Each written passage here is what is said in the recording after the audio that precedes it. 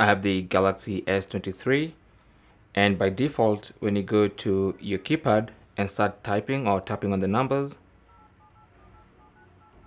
they make sounds. Okay, so I'll be showing you how to disable that sound if you don't want it, and also if you want it and you don't have it, I'll be showing you how to enable. So simply go to the phone icon, tap on it, and then tap on the three dots in the top right corner, and then select settings. On the settings page, tap on call alerts and ringtone, and then go to play sound for keypad taps. So you can see it's enabled, and that's why my keypad taps make a sound. If you want it silent, you can disable that, and then now when you go back to the keypad, it's silent when you tap on it. Thanks for watching. Leave your comments and questions down below, and good luck.